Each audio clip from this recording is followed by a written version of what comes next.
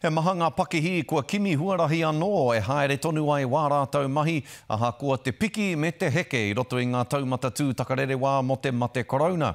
Ana, ko te waka kaireka tētahi i nā kua tīmata rātou ki te hoko i wā rātou kaireka i te ara o tō rātou ake whare. Aneira a te Okiwa McLean. All set to go? Yeah. He whakarite kai te mahi hei whāngai i te hapori. Most of our events that were due either last weekend or this weekend have all been postponed till further notice. Nā ngā here o te uru tā i mate tēnei pakihi ki te kimi ara ke atu, he tere tonu ai te kaupapa. Nā wai rā ka toko te whakaaro kia whakahaere tia ki tō rātou kāinga tonu.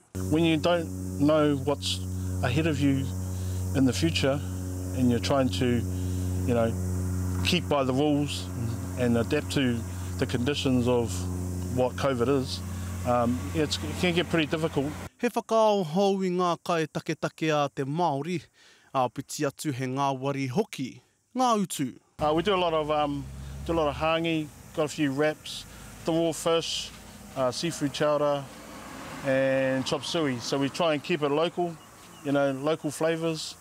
And there's a lot of places out there that don't do these kind of this kind of kai, but we've found a market in the markets. Kāore anō te kāta kai nei kia whakatuwhera i ona tatau ki te tūmata whānui, engari kua whakatuwhera tia e rātou ngā tatau kia pai ai taku kuhu mai ki te tiki kai. Kia ora whānau. Ngā mihi nui, thank you. Yeah, so it's all contactless service. We've got the cones up and everyone stands at a cone, metre and a half to 2 metres apart.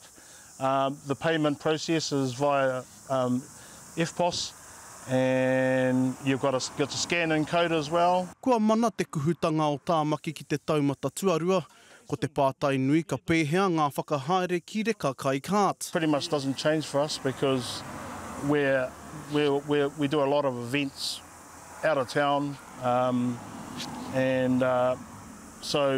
we're just keen on getting to level 1 as soon as we can.